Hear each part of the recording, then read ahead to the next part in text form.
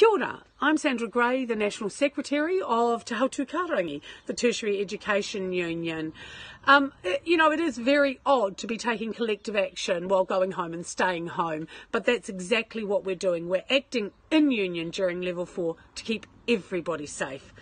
So let's keep reminding ourselves to awhi each other, but also to take care of ourselves.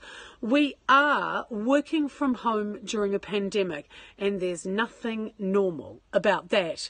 We know that tertiary education staff right now are working hard from their home offices, wherever those are, and making sure that students don't miss out at this time, and making sure that research keeps going.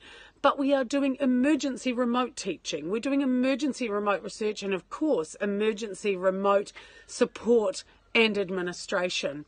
And the TEU staff and elected officials are doing exactly the same. They're in their home offices and online meetings and at the end of the phone if you need them.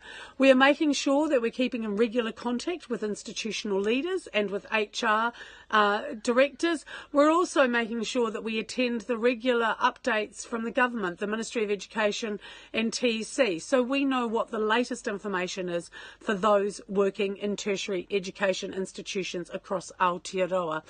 So, if you need our support, you need some advice, you need help, just get in touch with us.